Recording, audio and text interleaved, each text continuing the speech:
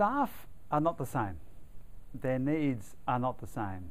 The needs of someone in a call centre is not the same as the needs of an admin person, of a manager, of a salesperson, of an engineer. And yet we have the one intranet that tries to serve everyone. And is that really realistic? So there are two ways in which we can better meet staff needs.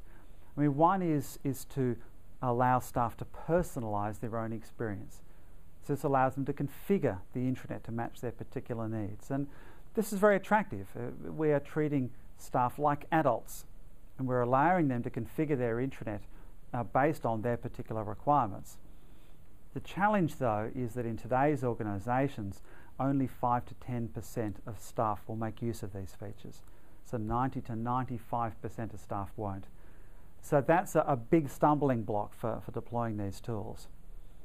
The alternative is to target information based on what we know about staff, based on their location or their business unit, or maybe most tricky is by job role. This works. And in any larger and more complex organisations, certainly they should be doing some of this on intranets to better meet the needs of these diverse staff.